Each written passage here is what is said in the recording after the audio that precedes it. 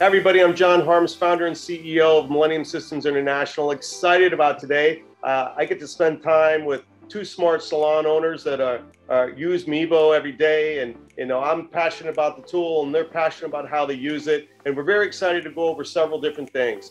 So the first thing we're going to go over is the smart centers that Meevo has, and we'll explain what those are for the non-Meevo customers. And then we're also going to go over 5-star reviews. So getting that feedback from clients is so important. So without further ado, I'm going to introduce Bob McConey in the upper left-hand corner. He is owner of 183 Main Studio and comes from a long legacy of his mother being a salon owner as well. And then Stephen Swanson, who's a strategies coach, salon owner, multi-salon owner, and power user of Meevo too, and very passionate about the things that we're going to talk about today. So thank you guys for joining me today, and let's dive into the tool. Let the tool be our guide. Be it.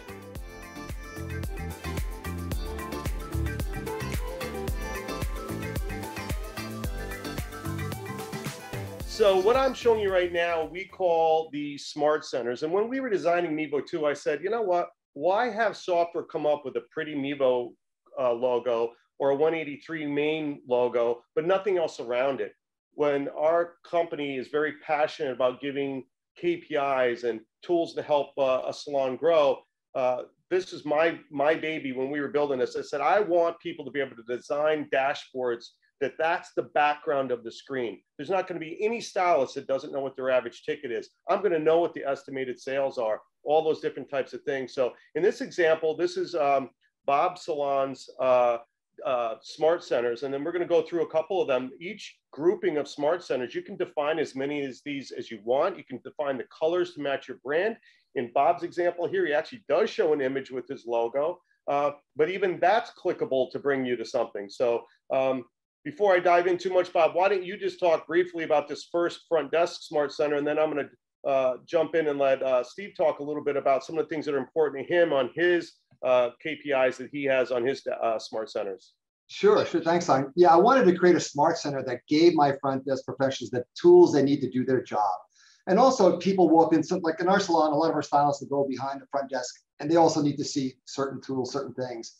So you'll see here, I have the appointment book and register. I put key things in like new clients. My front desk needs to know how many new clients are coming in, who those new clients are, where they're going. So if you click on that little run button, you'll see that information. If they have multiple services, I know that ahead of time. So again, we know the value of every new client, how important that new client is to us. So the job of the front desk is to right away analyze those new guests that are coming in today. And in Millennium, we had something called a monitoring station. We brought that over. So if John clicks on that, you can see all the details within that monitoring station that are important to that front desk. The status of the guests. Are they checked in, checked out, running late kind of thing. So all that information is right there at your fingertips. And then of course the reviews, you'll see at the bottom right now, we haven't posted reviews that our clients haven't, but we ran up 14 sales already. We had sent out reviews or ratings to these clients. And in a few minutes, you may see that by the end of the demo, these reviews or ratings start to come in and populate. Yeah, one of the things I wanted to mention is if you notice appointment book, register, drawer, time clock, confirmation manager, we've got a very beautiful confirmation manager that even shows the status of all your confirmations for whatever day you want. Maybe I want to see what confirmations we're doing for tomorrow and what the status of that is. But anything that you can actually access in the software, you can create as a smart center tool. So what Bob's done here is people don't even have to know to go to Meevo and then down to the register and then down to register here to ring up somebody, right? What he can do is actually just create the shortcut to those tiles right on here. So this becomes the world of the front desk. Or if I move over to the next thing, you'll see the world of the stylist, where a stylist has sent out 30 smart 5-star reviews like Bob was talking about. We're going to go over that in a minute. But 3 out of 30 people have actually put in reviews, and obviously they've brought in 5-star reviews, which is great. So let's go a little bit here, Bob, on stylists, and then I'm going to ask Stephen to chime in as well. I know, pick one or two, and then I know one of the things that Stephen wants to talk about, if you leave that one for him, would be the estimated sales piece of it. Yeah, I mean, again, in creating this, I actually met with my stylist and I, talked to what are some of the things you really want to see, and of course, I incorporated the things I wanted them to manage as well. So of course, one of the first things I created was the goals dashboard. Again, we're a very goal. I was born goal driven. John knows that, and And our salon is very goal driven as well. So later on, I'm sure John's going to show you the goals that we set up, but I wanted them to have that access while they're in the salon, but more importantly, while they're home. And I put here, you'll see my estimated sales today, and you'll see my estimated sales tomorrow. So they can go and see what their goals are for tomorrow and what their estimated sales are tomorrow. So they can start thinking, okay, I need to upgrade. I need to start thinking of upgrading my clients because I'm not meeting my goal expectation or retail expectation. So all that is kind of the way we kind of figured this out, created the Smart Center. And same thing with, again, I'll let Steve talk to estimated sales, but we also gave them the time clock. So they can, on their phone, as they're in the salon, they can clock themselves in, clock themselves out. That's a key point, Bob, that I missed is Meevo, 100% of the system works on a phone or an iPad or a tablet. So when they open their phone, these scale down really pretty and sit in their phone nice, so that their first thing that they're seeing is, again, their world, and they can scroll through these KPIs or get to the main parts of the system without even having to hit a submenu. So Stephen, talk to me about two things. Talk to me about how you use estimated service sales and estimated sales in general, and that my clients rebook today, and being able to monitor the importance of rebook, which we both are so passionate about. Right.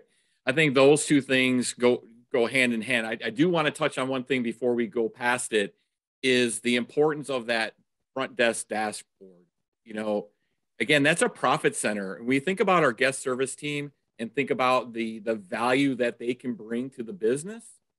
Everything at their fingertips allows us to be able to fill time, how to take a look at who's coming in, when they're coming in, to give 100% great customer satisfaction, customer service to our guests.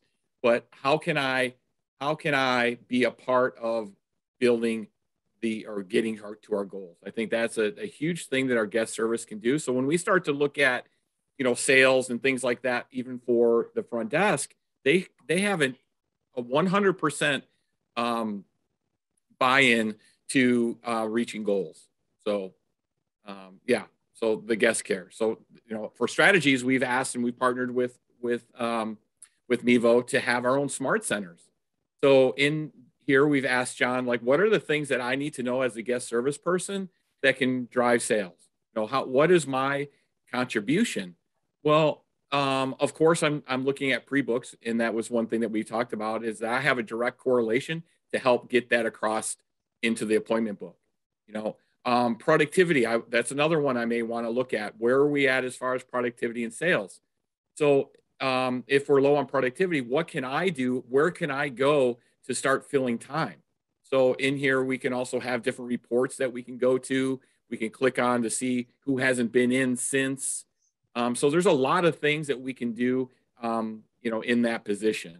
And even getting into certain reports. So it's not just features and functionality and KPIs. You can actually drop in the key reports you want them to run every day. So they just click this and there it is. So in the example, register summary is one of the most common reports people use every day. Boom, there you go. So training a new front desk staff member, it's really easy with these smart centers and dashboards to get them to where they need to go and teach them their world without starting here. If I go here and I go to data, look at all these things. Look at that. If I click on register, look at all these things. Look at all the appointment stuff. Where do I start? Well, guess what? If I'm a new guest services person, right here, this is my world. Well, it really simplifies, but it also, again, we were a longtime Millennium customers.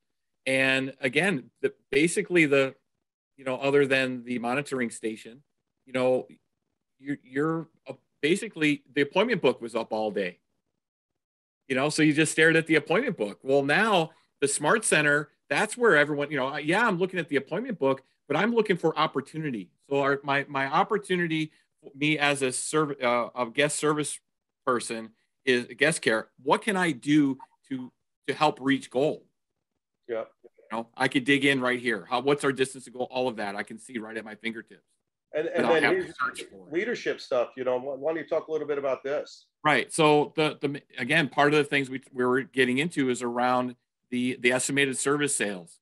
So the reason why I want to look at estimated service sales, obviously, if we're setting goals for the month, and that's how much is on the book right now, that's where it's coming from. That pre-book, pre-books are nothing more than dollars in the future. So when we're looking at pre-booking an appointment, it's not an appointment. Those are future revenue. So the work I do today is planting the seeds for what I do in the next 90 days. So if I want to be successful in the future, I have to pre-book better. And so when we look at goal setting, we look at something that we call the 90-60-30 goal setting. So we set our goals for the next 90 days, our sales goals, and then we take our pre-books and we look at the estimated service sales. So I would like to be, by the end, let's say, for instance, by the end of November, I would like to be 90% to goal for December, 60% to goal for January, and then February, I'd like to be 30% to goal. All right. So I have those already set. So when I'm looking at, so when I look at the estimated service this month, and I have estimated service next month, that's telling me how I'm doing with pre-booking. Right. So if my pre-booking is at 53, I need to be at least 70% plus to be able to get to our future goals. So if I come into next month, Bob, if you started your month at 90% to goal, everything else is gravy. Yes. Yeah. Like it's simple. Yep. Your style, the day after that. Yeah. Bonus after that. Yep. You got it. You got it. So those little gaps of that 10% to goal, other than obviously we got to still reach our retail goals, but the service is set. So you don't have to have people running around. Oh my God, my day is, I'm not busy today and I'm calling people today to fill time. Can you call people from next week to fill my day today, or whatever they're doing? It makes it simpler. You wonder why that Saturday went so smoothly, because you were busy and everyone was booked properly. Well, when you concentrate on pre-booking and you're doing that in the right way, your days will be set the way you want. Mm-hmm.